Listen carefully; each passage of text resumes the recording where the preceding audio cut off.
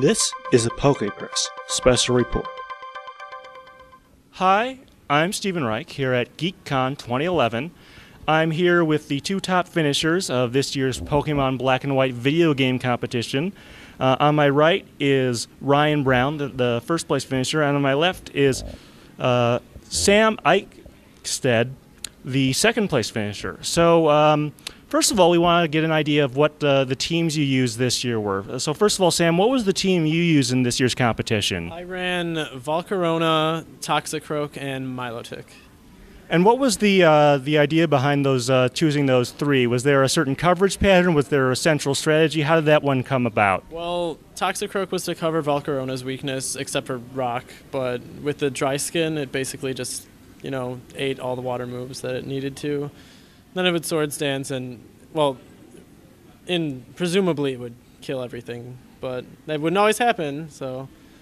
Yeah, we'll go into that in a little bit. So, Ryan, what was the team you used for this year's tournament? My team is actually quite unoriginal. If any of you guys are familiar with the Smojin Battle Subway records, I used one of Jumpman's teams, which features a Latios, Terrakion, if that's how you pronounce it, and a Suicune.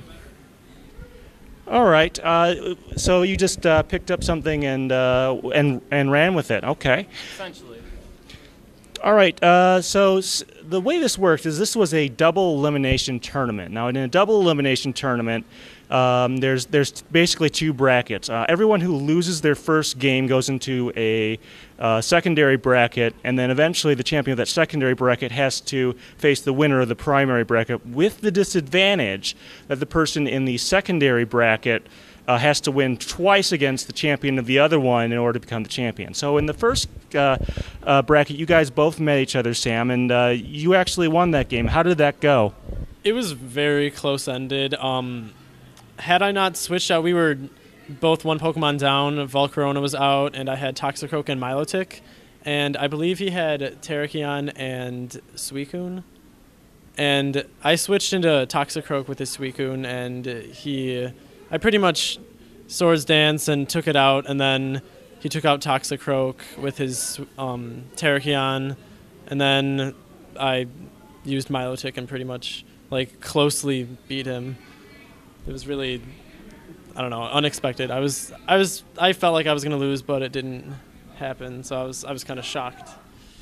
All right, and then Ryan, of course, you guys you made your way through the losers bracket and out to the top.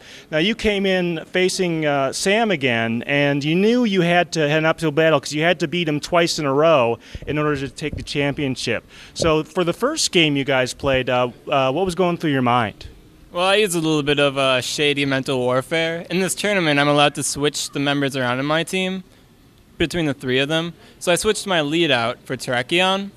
And from there, I got him the advantage, head-on. And then next match, I figured he'd expect me to lead with Terrakion again, so I switched back to Latios being in the lead. And then from there, things kind of went pretty well for both sides until the very end, when it just became down to the stall war of Suicune versus Milotic.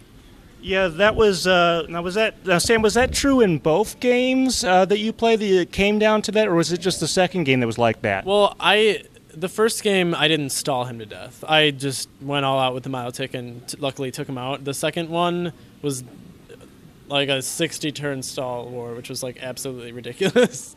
I was like, I have Recover, and he has max special attack. I'm still not dying, so I'm just going to recover until I die.